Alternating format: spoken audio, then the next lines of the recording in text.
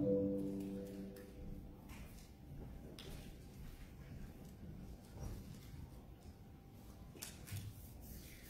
good morning, everyone. Good morning. Good to see you here this morning.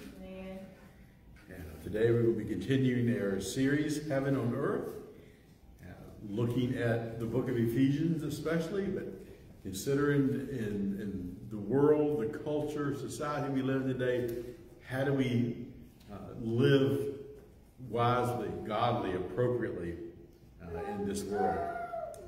Today we want the lesson. Last week our pastor gave us just introductory material about Ephesians and the city of Ephesus and the culture there and background, and also we looked at the first couple verses of chapter 1. And today we're going to be looking at a rather lengthy passage, chapter 1, verses 3 through 14. And let me just comment, this is an amazing portion of Scripture. This is, I think, one of the most powerful statements in all of Scripture. And I say that because in the original Greek that the New Testament was written in, verses 3 through 14 is one sentence. Paul would not have done well in English comp. He would not have passed with good grades, because this is definitely a run-on sentence. In Greek, it's 201 words, making up one sentence. So it's all one thought.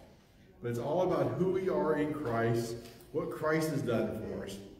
And it's a beautiful portion of Scripture. In fact, I thought before we actually get into picking it apart a little bit and looking at the Scripture, what I want you to do is just for a moment close your eyes and listen as I read this portion of Scripture in a contemporary or modern translation. And just think about the words and let the beauty and the power of this portion of Scripture speak to you.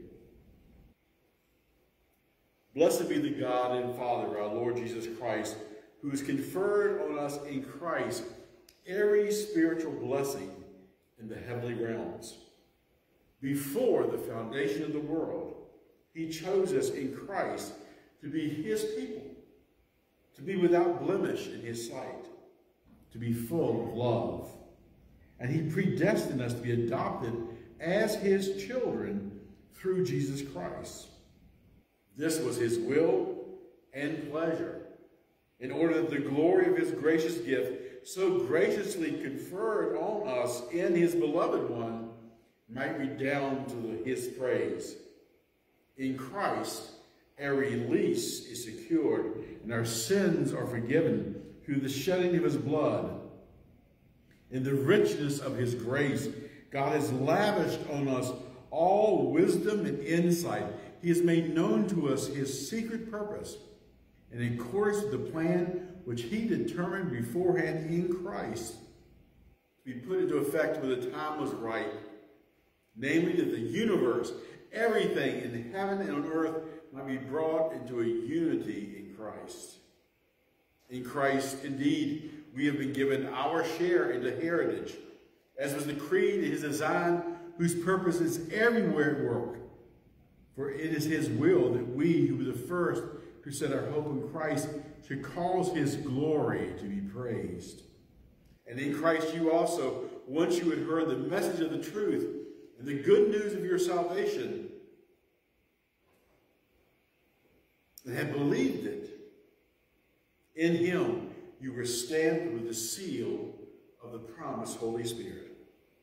And that Spirit is a pledge of the inheritance which will be ours when God has redeemed what is his own to his glory and his praise.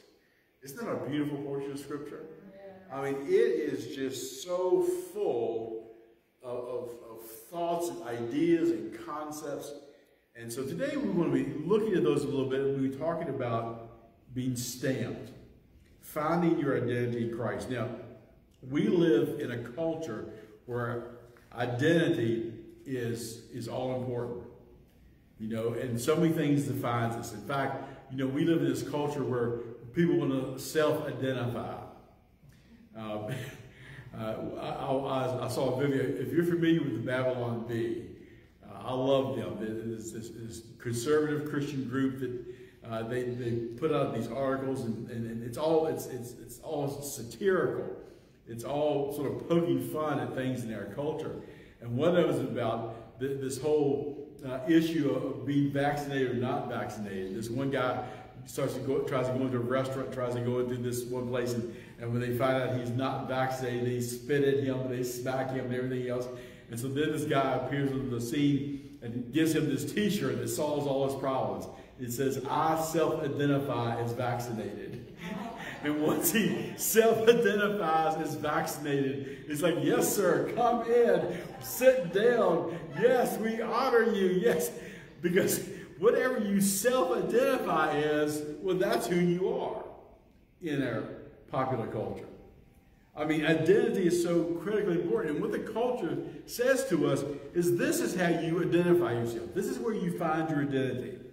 It's in your gender, or your sexual orientation, or your ethnicity, or your skin color, or the language you speak, or your culture, or your political views, or what country you're from, or what part of this country you're from, or whatever.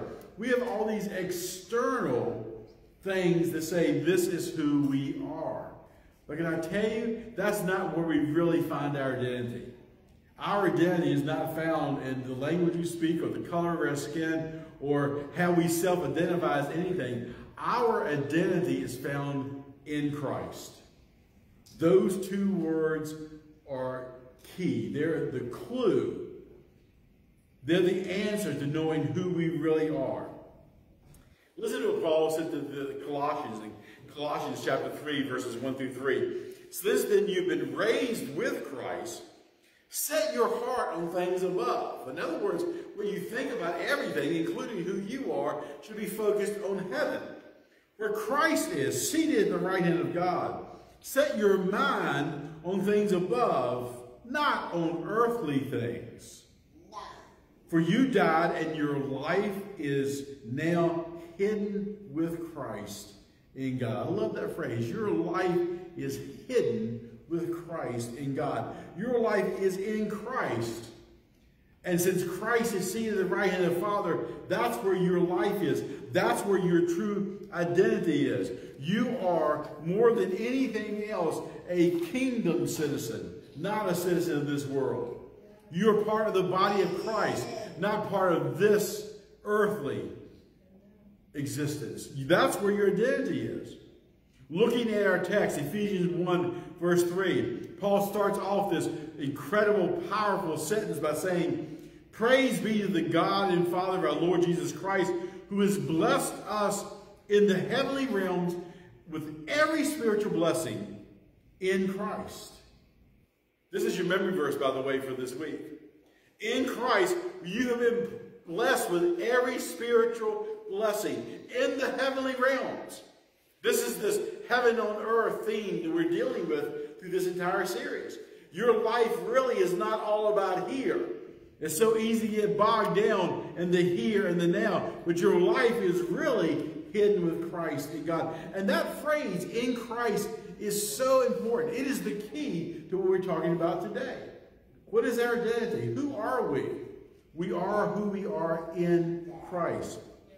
In fact, those two words, that little phrase, in Christ, is used by Paul 164 times in his writings. It's used 36 times just in the 6 chapters of Ephesians. Who are you in Christ? Who are you? Identify yourself in Christ. And if we could learn this, it would solve so many of the struggles and problems we face in our lives. Who are we in Christ? Let me tell you, this is where the message is going to. This is what I want you to get. You're not the mistakes you've made in life. You're not your failures. You're not your weaknesses. You're not the labels that other people have put on you. You're not even what you think about yourself. You are who God says you are. Nothing less, nothing else. You are blessed with every spiritual blessing in Christ. You are chosen in Him from before the beginning of time. You are blameless in the eyes of God. You are adopted by the Heavenly Father. I lost the page.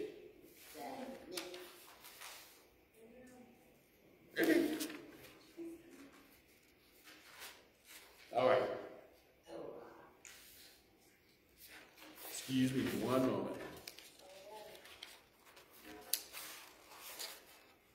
Okay.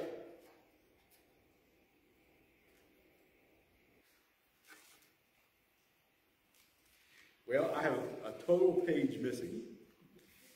So, pray for my memory right now. Looking again in Ephesians 1:3, where it says to us, "Praise be to the God and Father of our Lord Jesus Christ, who has blessed us in the heavenly realms with every spiritual blessing." What I want you to see is, as we go through this passage, that it's like pieces of a puzzle. There's 7 pieces that we want to look at. And we're going to put together each of these 7 pieces, and you'll get the complete picture of your identity, of who you are in Christ. And the first one is found in that verse, chapter 1, verse 3. You are blessed with every spiritual blessing in Christ. Puzzle piece number 1, you are blessed. You are blessed. You are blessed. God favors you. He looks on you with acceptance, with kindness, with love and blessing. And he not only has blessed you, but he has blessed you with every spiritual blessing in Christ. Now, that is, if you stop and think about that, that boggles the mind. Every spiritual blessing that you could want, you could desire, or that you could need, or feel a lack of in your life and want to see in your life, everything, you have already been blessed in Christ with that. So often we struggle with things in our Christian life because we feel like we're not equipped enough. We don't have enough knowledge. We don't have skill. We don't have a talent or ability. We don't have strength. We don't have what we need to do what God wants us to do. But the reality is we've been blessed with every spiritual blessing in Christ. Listen to what Peter said about this in 2 Peter chapter 1, verse 3. His divine power has given us everything we need for a godly life through our knowledge of him who called us by his own glory and goodness. In Christ, you already have been given everything you need to live a godly life. I've talked with many people through the years who struggle with the Christian lives. Some have given up on the faith. And so often people say, I just can't do it. I can't live the Christian life. Well, no, in your own power and ability, you can't. But understand, in Christ, you have been given everything you need. You have been fully equipped to live godly. And these blessings are found in the heavenlies, where you are identified with Christ. In Christ, you have been blessed with all spiritual blessings. Now look at Ephesians 1:4, so we can find the second puzzle piece. For he chose us in him, in Christ, before the creation of the world, to be holy and blameless in his sight. Before God did anything else, he looked out through time and eternity, and he saw each one of us, and he chose us as his own. And he blessed us. And in this verse, we see revealed 2 more puzzle pieces. One is, you were chosen. You were chosen. You were handpicked by God. He has selected you to be his very own. He has chosen you to be his child. He has predestined you, is a fancy word for it. He has planned to cleanse you of all sin and prepare you to be part of the bride of Christ. And you know, it's funny to me when you get to the doctrine of predestination, God choosing us in Christ before the foundation of the world. A lot of people stumble here, they get all upset, they get all whacked out in their brains, they try to figure it out. Can I tell you, every place in the New Testament that talks about predestination, it's a passage offering comfort and assurance. Paul is not trying to create doctrinal or theological controversy here. This is not a verse to argue over. It's a verse to be assured through. It's a verse to give us confidence and hope and assurance in our Christian lives. Understand, you are chosen. Let that sink in a moment. God picked you to be his own. Can you really grab hold of that? I don't know how you feel about yourself today. You might feel like you've had a lousy week. Your day might have started out lousy. Mine didn't start out so good. I messed up already this morning. But you know what? He picked me. He looked down from before the world ever began. And he said, I handpicked Pat Lawson Morris to be my child. I choose Michelle Napper to be my daughter. I picked Michael Moore to be a son of the living God. You are mine. I pick you. Oh, that should get such joy to your heart. That should strengthen you inside. That should buoy up your spirits and say, I am chosen of God. I am handpicked by God. I am His. I am His. I belong to Him because He chose me. Wow. And He not only chose you, but continue that verse. He chose us from before the creation of the world, not only to be His, but to be holy and blameless in His sight. Now, again, I don't know about you, but this really helps me. Because I look at my own life and I struggle so much sometimes. Because I know how often I still flub up and mess things up. How many mistakes I made. Every day I try to, in my day, I'm trying to make it a practice right now to pray the Lord's Prayer every day. And when I get to the part, forgive us our debts, I'll stop and say, oh God, I got it a lot. I've messed up. But He says He chose us not only just to be His, but to be holy and blameless. He says, you need to understand, when I chose you, I made all the preparation and planning and equipping needed to see that you would live holy.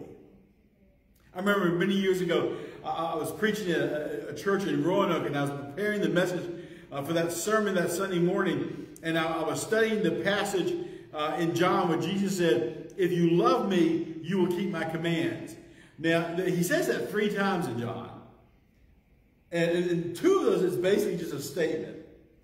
And I've always looked at that verse saying, okay, God, I know I don't love you like I should. Because I'm not perfect in keeping your commands.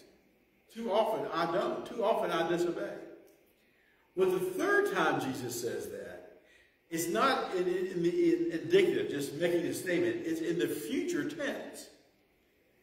And what He is saying is, if you love me, if you choose me and put me first and decide you're going to love me and devote to me, if you do that, you will. It's going to happen. This is a promise. Sometime in the future. It might not happen tomorrow. It might not happen the next day. It might not happen you get the glory. But there's going to come a time when you obey me fully and completely. You will obey my commands. I promise you that. I declare it to you. And what this verse says is, God chose that for us from before the creation of the world. So if you're struggling with things in your life, take hold of this promise. I was chosen to be holy.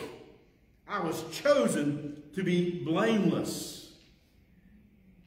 That should give such assurance and confidence in our lives as we are. That's who you are in Christ. You see, we need to understand that He has made the provision so that can happen. 2 Corinthians 5:21 says, God made Him, Christ, to be sin for us, who knew no sin, that we might become the righteousness of God. God provided for us in making plans and choosing us to be holy and blameless in His sight. He made provision. You are not holy because of who you are. You are not holy and blameless in His sight because of any goodness or anything you can do. You are holy and blameless in His sight because of what Christ already did for you. You are now the righteousness of God in Christ. And when the Father looks on you, and our pastor was mentioning this several times in the past couple of weeks, when the Father looks on you, what does He see? Well, I think He sees my bumbling, stumbling, failing ways. But that's not what He sees. He sees Christ. He sees the blood. He sees the holiness of Jesus. He sees the righteousness of Christ. And He looks at you and He says, you're holy. No, not me, God. Yes, you're holy. You are holy and blameless in your sight. Our pastor near the end of the message last week touched on this, and a verse came to mind. And to be honest, working on the sermon this week, I started when I got up for communion to share it last week, and I really feel like the Holy Spirit said, no, well, now I understand, because he wanted me to wait and share it this week.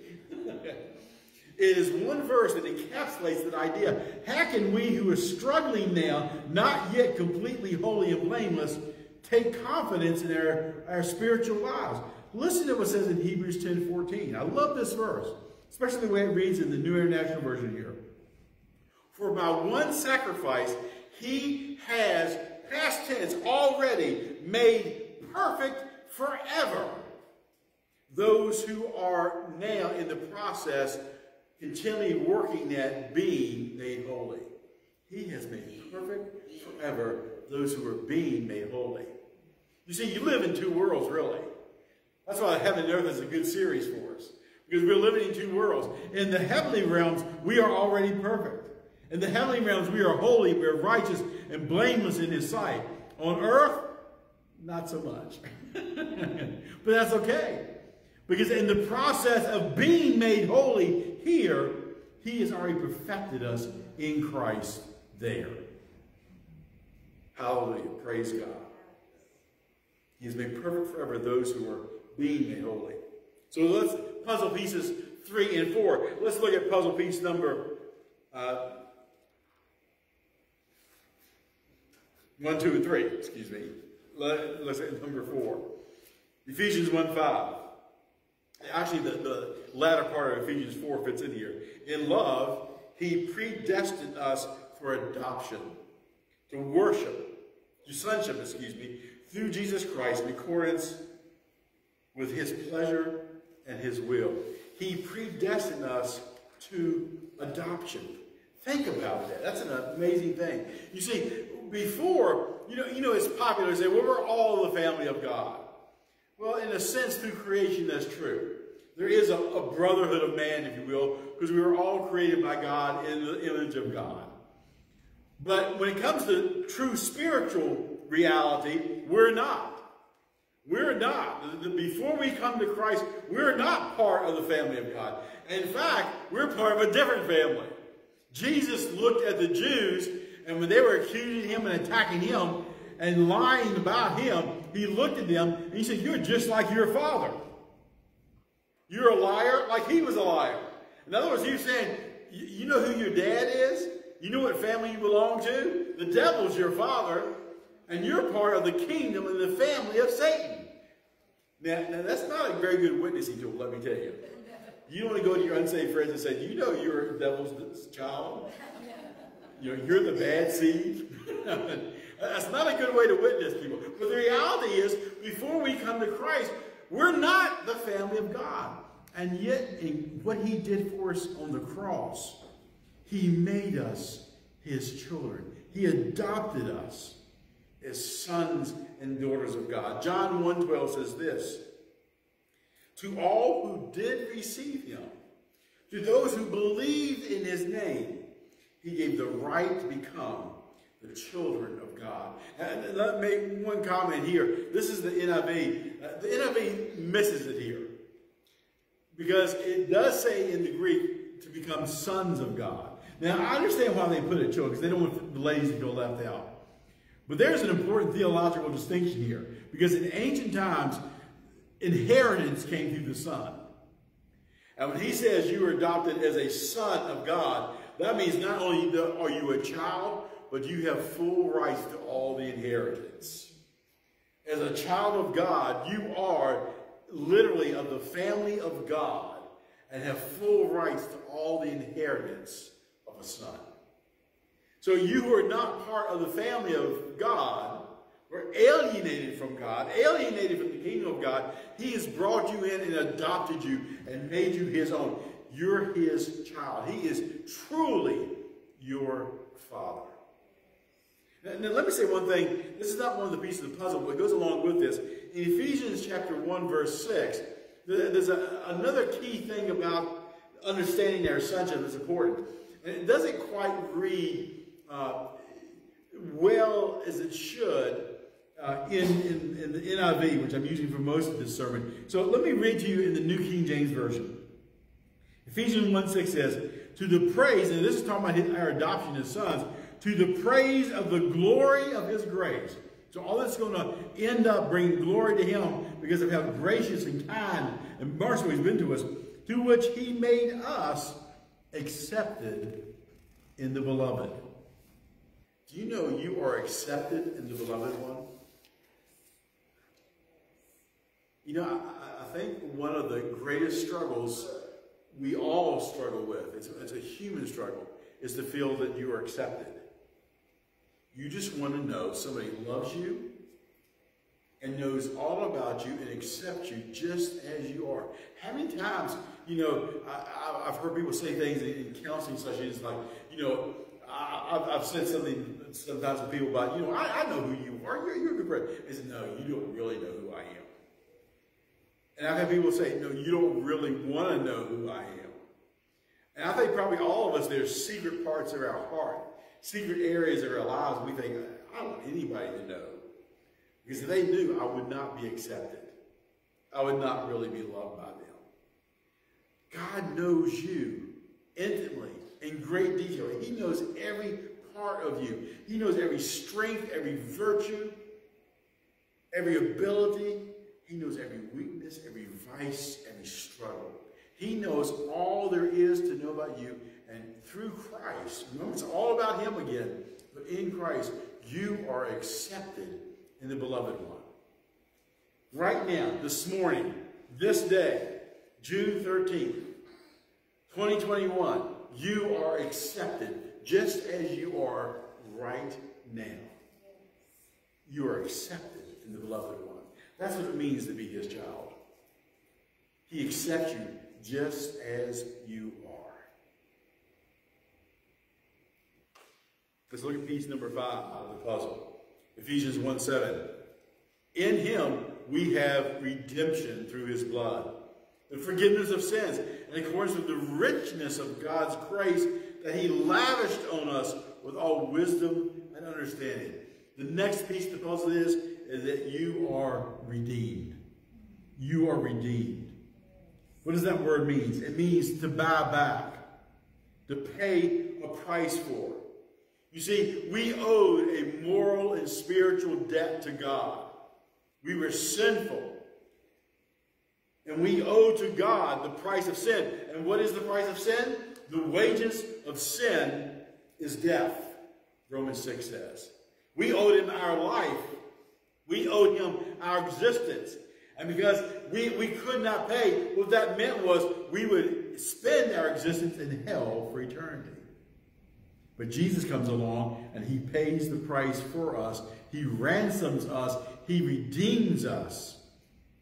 That's what Paul would look at the Corinthians and say, you were bought with a price. He paid for you. He paid for you. He paid the price. And you are now his. You're his possession because he paid the price for you. There's an old hymn that says it. Now, I love the words of this hymn. Jesus paid it all. All to him I owe. Sin had left a crimson stain. He washed it white as snow. And notice what it says in verse 8, in him doing this. This is a marvelous verse. It says, in this graciousness, in this lovingness, in this redeemingness, he lavished grace on us. He lavished it on us. He gave it to us abundantly. He didn't just give us a little drop of grace and forgiveness and redemption. He lavished it. He did not only what we need, he did more than what we need. He poured it out in abundance on us. There used to be an old preacher in the Church of God. Some of you may remember him from many years ago, G.W. Lane. And I love to hear G.W. Lane preach. He had a unique style. And I remember one time he was talking specifically about the baptism of the Holy Spirit. He's talking about that verse in John where Jesus said, he that believes in me, out of his belly shall flow rivers of living water. And he says, you know, the thing is, you come to Christ, and you say, Lord, I'm thirsty. Give me a drink. He said, okay, here, have a river. I love that thought. Not just a cup, not just a drop. Here, you're thirsty. Take a river. Hallelujah. And that's what he did for us in salvation. And when he redeemed us, he gave us abundantly more than we even need. Stop and think about it just in very practical terms. Isn't it glorious when you come to the house of God and you worship him and you feel his presence? Do you have to have that? Did he have to give that to you? Could not he have just said, if you believe me, you'll be saved? And you'll just have to go through life trusting me with no experiences, no blessings, no goodness, no feelings, no sense of my presence until you die. And then you'll have everything, but until then. But no, he lavished redemption on us. There's so many things in my life that I don't need. They're there by the blessings of God, the goodness of God. Because he has lavished it all upon us. Now, the next portion of Scripture we're going to look at is going to give us the last two pieces of the puzzle. We're going to skip verses 9 through 12 for a moment. We'll come back to those near the end. Let's skip down to verse 13 and read 13 and 14 and see the next pieces 6 and 7. And you also were included in Christ when you heard the message of truth, the gospel of our salvation.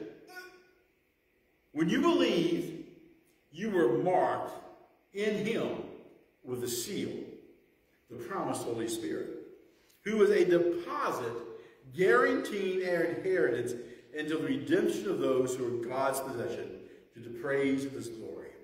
Now, let me just mention one thing here. You notice here he's specifically talking about the work of the Holy Spirit in our lives. And one of the things I love about this whole portion of Scripture here is so Trinitarian. It starts off talking about a blessing to the Father. It has many verses talking about the incredible work that the Father did through the Son and the redemption we have in the Son. And then it finishes up by talking about the work of the Holy Spirit. It's a very Trinitarian passage. And it says to us two things here. First of all, puzzle piece number 6, you are sealed. You are sealed. The picture here is the picture of something you've probably seen in old movies and television programs. A king would have a signet ring and would have his coat of arms or the seal of the kingdom or his initials or something on it that identified as this is the ring that belongs to the king. And when he would seal an official document, they would put hot wax on it and he would press the seal into it. And that seal makes it official. And what it said oftentimes was he was putting it on saying, this is my seal, this is my contract or my deal or my property or my deed or whatever. This belongs to me. And so saying that we are sealed means he puts his seal of ownership on us. We are sealed. We are his possession. Now, that tells me a couple things. First of all, it says to me, I can't just live any way I want to live. Because I am not my own. I am bought with a price. I belong to somebody else. And my body, soul, and spirit are not mine. They are his. And I can't do with them just whatever I please. I have to do what pleases him because I belong to him. But it also tells me something else. What is mine, I'm very possessive about. You know, it's mine. You don't take it away from me. You know, I love apple pie, and if any of you make really good apple pie and bring it, I'll take it. But I can tell you what, if I sit down to a dinner at the church today, and you bring me a piece of pie, or Pat brings me a piece of pie, and Zoe comes over and starts to take it away from me, we're going to have a fight. That's my pie. That ain't Zoe's pie. That's my pie. You want a piece of pie, you get your own piece. That's my pie. Can I tell you? That's what God does for us. He looks on you. And when the world or the devil or somebody comes against you and starts attacking you and starts oppressing you and starts trying to hurt you, he comes along and says, you take your hands off. He's mine. She is my child. She belongs to me. I have sealed her with the Holy Spirit. She belongs to me. I like that. I'm his. And he's going to watch out for me and care for me. It also, though, says a third thing, and that is when we're sealed with the Holy Spirit, Paul says here, that is a guaranteed deposit of things to come. In other words, when he seals you, he says, this is a promise. You belong to me, and salvation is going to be full and complete. The Holy Spirit is given to you as that down payment, that earnest, if you will, in financial terms, of something better to come. You have a promise of eternal life, of eternal inheritance in Christ, and the Holy Spirit is given to us as a deposit, a seal, a down payment, saying it's going to come. I sealed it in your life. But think again about that signet ring that has maybe the king's initial or his coat of arms. It represents who he is. And when he takes it and he presses it into that hot wax, it stamps it, and leaves the impression of the image in that wax. So when he seals you, he stamps you with the image of Christ. He stamps his image on you and in you. It becomes part of your makeup, part of who you are. You've heard me mention before that in the past year or so, one group I've come to love their music, and oftentimes we play this when we get ready on Sunday mornings. It's People in Songs. And they have this one song written. When you hear the title, you'll think it's an old song, old gospel song. But it's a new song they've written called There's a New Name Written Down in Glory. And they get to this one part of it where Paul can tell you what that kind of thing is called, the bridge or something, I don't know. But anyway, this one guy sings this one line that I absolutely love. It says this, I am who I am because the I am tells me who I am. Isn't that cool? I am who I am because the I am tells me who I am. I am who I am because the I am tells me who I am. I want you to say that with me. I am who I am because the I am tells me who I am. Say it again. I am who I am because the I am tells me who I am. One more time. I am who I am because the I am tells me who I am. You are who you are in Christ because he says who you are. He stamps you. He says this is your identity. This is who you are. You are in Christ. Now, I want to conclude by going back and looking at verses 9 through 12. And the conclusion here is talking about this is all done through the sovereign grace and power of God. Ephesians 1, verses 9 through 12. He did this that he might make known to us the mystery of his will, according to his good pleasure, which he purposed in Christ to be put into effect when the times reach their fulfillment, to bring unity to all things in heaven and on earth under Christ. In him we were also chosen, having been predestined according to the plan of him who works out everything in conformity with the purpose of his will, in order that we who were the first to put our hope in Christ might be for the praise of his glory. What does that mean? Well, let me put it to you in simple terms. Paul can get very technical and theological, and sometimes you go, I don't know what that means. Okay, let me tell you what it means. God chose to love you from before the foundation of the world. And from the beginning, it was his purpose and his plan and his good pleasure and his will to handpick you, redeem you, and make you who you are in Christ. He wanted to do it. He wasn't forced to do it. He didn't have to do it. He did it because he chose to do it. And he who can do anything he wants. Now think of it. God can do anything he wants. About all the possibilities, all the potential realities that could exist, he chose to love you. He chose to choose you. He chose to bless you. He chose to redeem you. He chose to make you his own. He chose to redeem, to adopt you. He chose to seal you. He chose to stamp you with his image. He chose all that. He could have done anything, but according to the pleasure of his own will, who can do anything he wants and works out all things according to his sovereign will and according to his power, he chose to bless you. So you can now say, I am blessed with all spiritual blessings in Christ.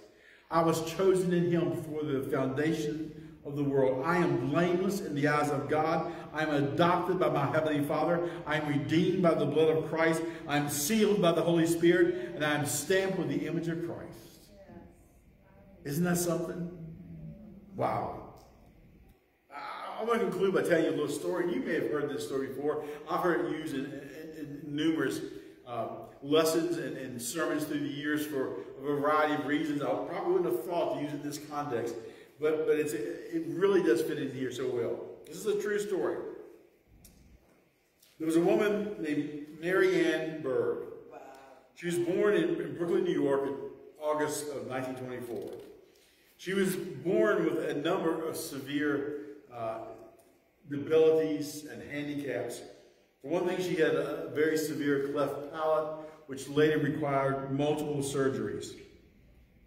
She struggled with this through her school years, though. Can you imagine a kid? She couldn't drink from the drinking fountain. She couldn't blow up balloons. She couldn't do all the other things kids did. Because of this, she was constantly teased by her teammates. They made fun of her. Well, back in those days, some of you may remember things like this happening.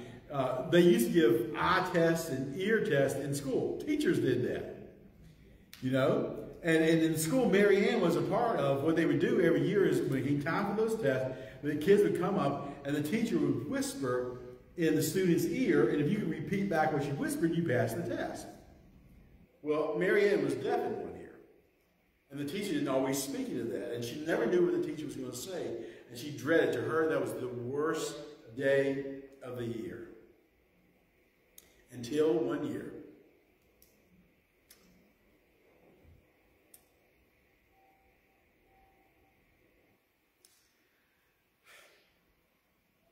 she got Miss Leonard as her teacher. Came time for the test, that dreaded day. And Miss Leonard, one by one, called the students up and gave the test. But this year it would be different. Looking back on that moment years later, Mary Ann Bird said, I waited for those words that I now know God must have put in her mouth. Because those are 7 words that changed my life. Because Miss Leonard leaned across the desk and whispered in Mary Ann's good ear, I wish you were my little girl. I wish you were my little girl. May I tell you? What?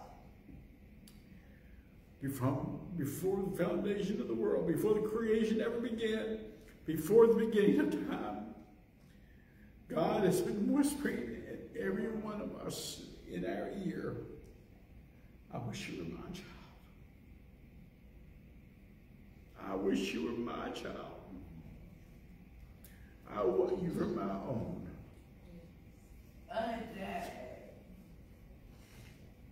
Think of that. For the person who's never known Jesus, he is still whispering in your ear, I wish you were my child.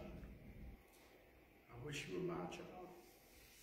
And for those of us who know Jesus, he is whispering, I want you to know, you're my child. You're my child. Would you pray with me?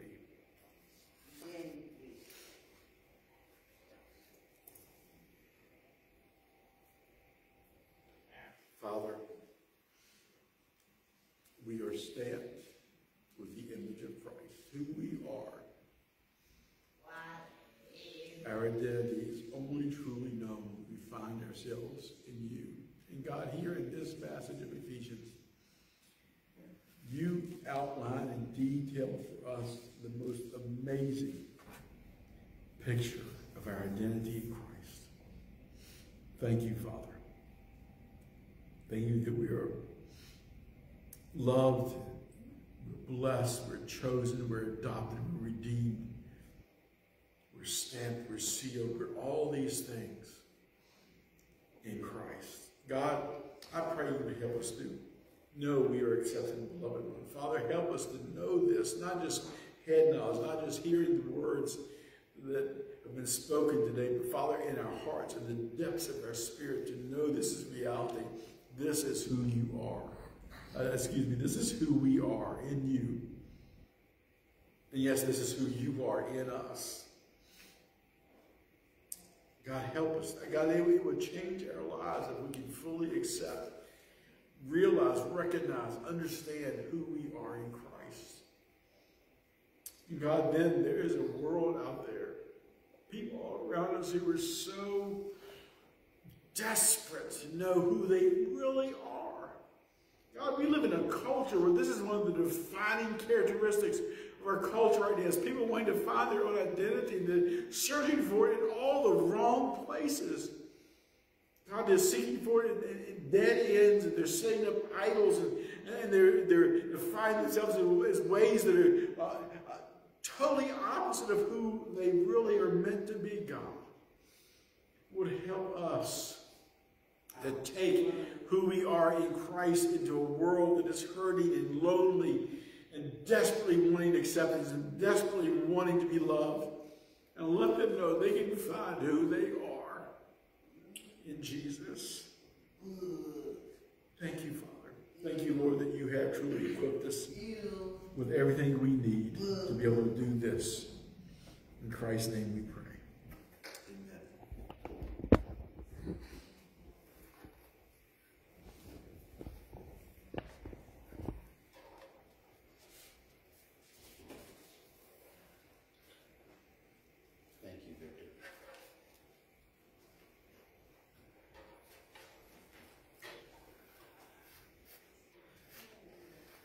It's always difficult for me to have to follow Victor. I started saying on Sunday morning, I could just stop that sentence right there, anywhere. But especially on Sunday morning. Because generally when he finishes, I just want to go to a corner somewhere and pray for about an hour. And if you want to do that this morning, feel free, find a corner. But I want us to respond today.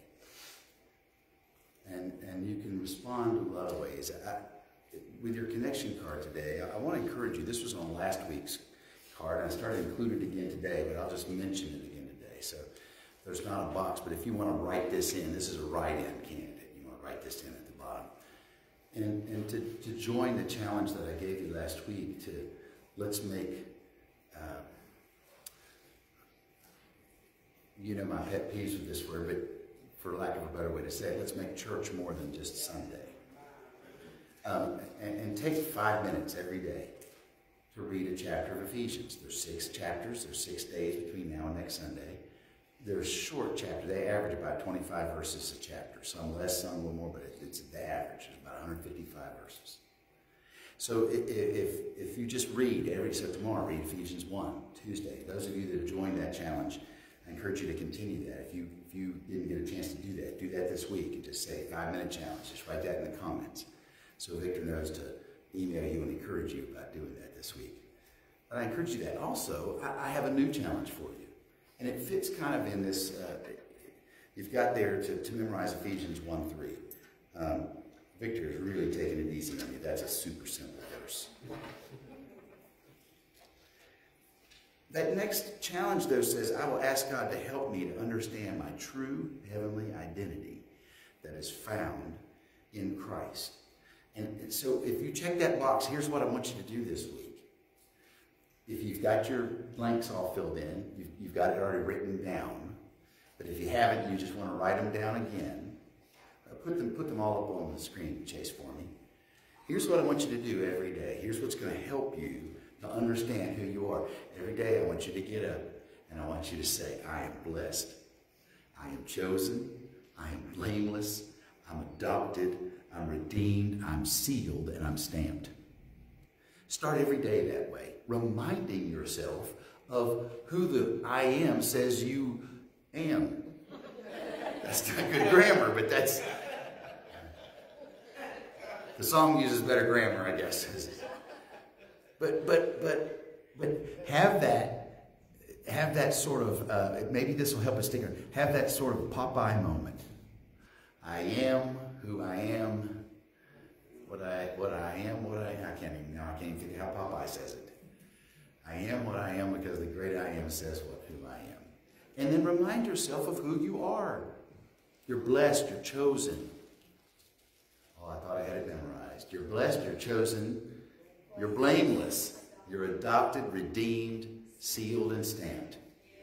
And just say that to yourself over again. It's not a positive confession. I mean, it is a positive confession, but it's not about that. You are literally quoting the Word of God. And if you do it on Monday, you will have read it in chapter 1. But say it. Remind yourself of who you are. We live in, Victor mentioned this briefly, but we live in a culture that is so obsessed with identity. And by trying to give you the choice of identity, they've actually made so many boxes. Sometimes I fill something out. I have so many boxes to check. I don't know. I'm white, Caucasian, non-Hispanic, hetero, cisgender. I don't know how many boxes I had to check. And I feel like in an attempt to try to give us choices, it's made it almost impossible to you're almost to everything. Can I tell you what will make it simple? Can I give it to you simply? You are who He says you are. That's your identity. And if you just simplify it down to that, I would even agree that whatever you're struggling with or what you're going through, what you're identifying you were born that way. You can't help it. Jesus said, though, that you must be born again. So it doesn't matter how you were born. Your identity is in Him. Find your identity. Be stamped with the identity He has put on you. That's what matters. It doesn't really matter how you were born. I was born hetero something to crave and lust and desire every woman I see. That's who I was born to be. Some of you are panicking right now. This isn't a letter of resignation. This isn't. And so therefore, no. But because I am not stuck with that identity, because I was born again in Christ Jesus, and He sees me as blameless, and He has washed me in the Word, I can choose to identify with Him and remain faithful to my spouse. Not because I was born that way, because I am His, and He has said, this is who you are to be. So respond with your connection card this morning in those ways. Respond with your giving. You say, well, what giving got to do with your identity? Well, if you know who you are, then you know who your source is. And giving is the greatest way to declare in an incredibly practical way of who my source is. I don't give out of obligation. I don't give because this is a club that I have dues in. I give because of a love and a heart expression of wanting to give to the kingdom, give to the one. I tithe because I just basically follow a biblical principle that says, God, 10%, it's all yours, but you only ask for 10% back. And then I give above that just to say I love you and I love what you're doing. I love more than that. And I'm going to give beyond that. You are so faithful as a congregation to give. And I first of all say, as a pastor, I thank you for that. But God honors that. We had an opportunity this week. I was at our state camp meeting, which is a gathering of congregations this year. It was limited the first 2 nights for ministers only because of some restrictions, and then the restrictions got lifted somewhat. They kind of opened it up the last night to anybody who wanted to come, but it's sort of done on Friday morning. Wasn't really a lot of notice to tell everybody. But we were there to, and Bishop, if you see this, I wasn't criticizing your decision. That was a good thing to open that up. But at that meeting, they asked each of us pastors to bring an offering because they were trying to raise money for missions. And the missions they were raising money for were our brother Cruz is in Venezuela, who we supported. Wayne and Phyllis Wozniak in Peru and their school in Colombia, who we support. Frank Allen over in Portsmouth doing local ministry there in a local missions context, who we support. And so I thought, well, these are all people we support. And we had in this past year, we had noticed there was some missions giving that had come in that hadn't been assigned to any particular project and hadn't gone anywhere. I talked to Victor, we were wrestling, what kind of project? Well, when I had this opportunity to go bring an offering, I thought, well, let's just take this as our offering. This is all projects we support. It's money that's come in for Church of God, World Missions. We'll take that. And so last week, I asked our accountant to sort of run through the books. Hey, can you go through, see how much is accumulated, and we can take, and I'll just take that as an offering, and we'll do it. Can I tell you, we took a check for $1,000 because you've been faithfully giving, been following biblical principle. Paul said that. He actually talked about missions giving to one of the churches he wrote, and he said, set aside a little each week. And some of you do that. Some of you give to world missions. And I want you to let you know, it is blessing 3 incredible projects, people, ministries. So I ask you to continue to respond that way.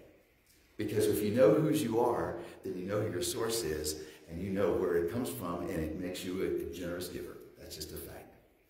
And then respond today as we go to the Lord's table. And I was thinking about communion today, and I thought, what better way to talk about who we are in Christ, to identify with who we are in His, that we are adopted. We have our feet around the table, as it were.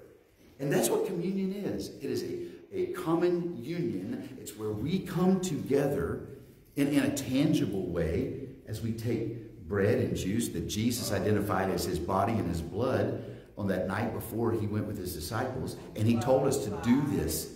He said, do it, and as often as you do it, remember me. And as we come to the table in communion with Him today, there's 2 things I want us to realize. First of all, we know that this isn't the actual body and blood of Christ. We don't believe that theologically. We believe it's symbolic in nature. But it's more than just that. Because the act of communion is more than just the elements of communion. It is a sacred moment where we come in union with Him. And we acknowledge that just as real as this wafer, I stop short of calling it bread, this wafer that we're sort of, I can't wait till we get back and to our normal practice. But when we get back to bread, yes, you said it. I couldn't have said it any better.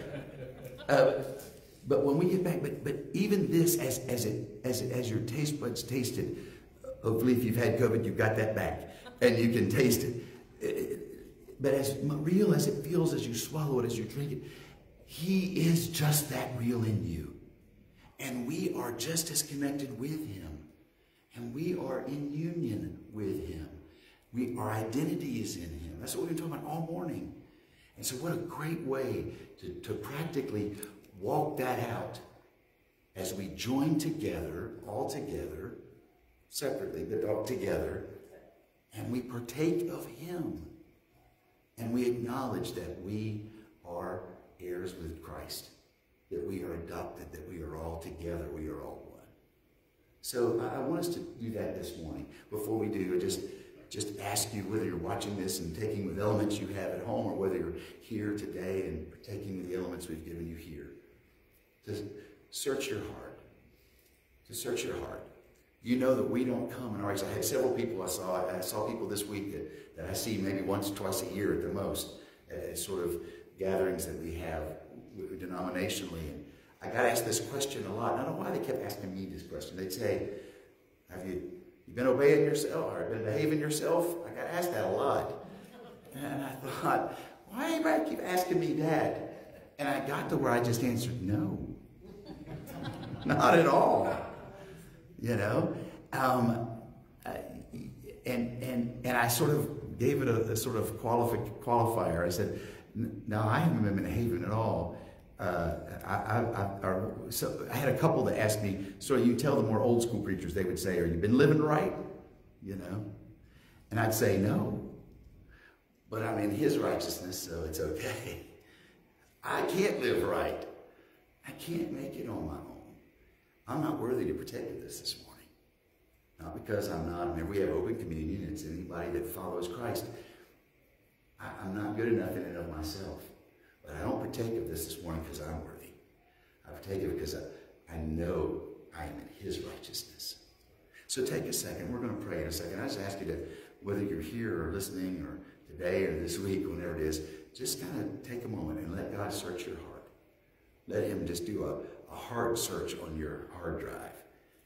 And just make sure that you have confessed everything, that everything is good between you and him. That's what righteousness is. It's actually a legal term. It means that you are right with him. There's no outstanding warrants, as it were, on your heart. And just kind of clean the slate between you and him so that we come into this moment in a worthy manner, not because we're worthy, but because he is most worthy, and we are in him. So, Father, this morning, we come to you today, and I ask you to seal our hearts today. We know who you've told us we are. God, I thank you for those of us that have made a confession of faith that we are everything you have said we are. God, I pray for those today that maybe are still in their own identity, that they would choose to follow you today, to identify with you, to be born again in you, so that they might be blessed and chosen and blameless and adopted, redeemed, sealed, and stamped. God, I pray for those today that are making that confession right now and saying, God, I know that you came, that you died, that you rose again. I know that here. I believe it. But God, in my heart, I choose to follow after you. I choose to believe on you today. Lord, I want to change directions and repent and follow after you and ask you to be the Lord, the owner, the supreme authority in my life. I want to be heirs with Christ and be adopted in this family. Lord, help those of us that have made a confession to remind ourselves who we are, to live it out this week.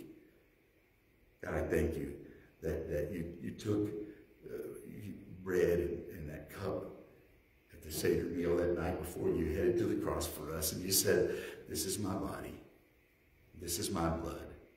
Lord, I thank you for that moment.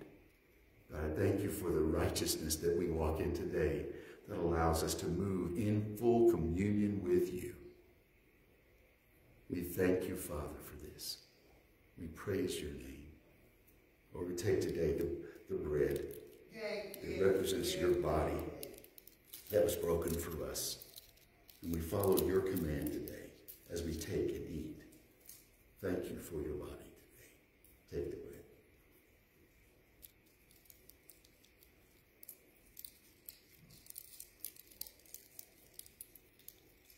Lord, I thank you for your blood that was shed for us, for the remission of sins, for the omission of sins, for the complete cleansing that comes. Lord, I thank you that you died on a cross, that you shed your blood. And today, we choose to join in communion with you as we partake of this juice representing your blood. Take the juice this morning.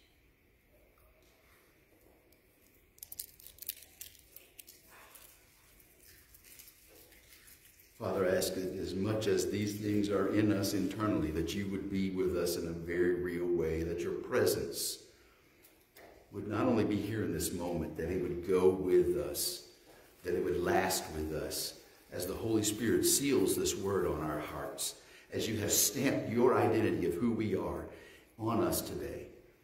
God, go with us, be with us. Lord, as we finish this time of gathering today, we pray this benediction from Psalm 19:14 together as we live out the identity you have given us. Let the words of my mouth and the meditation of my heart be acceptable in thy sight, O Lord,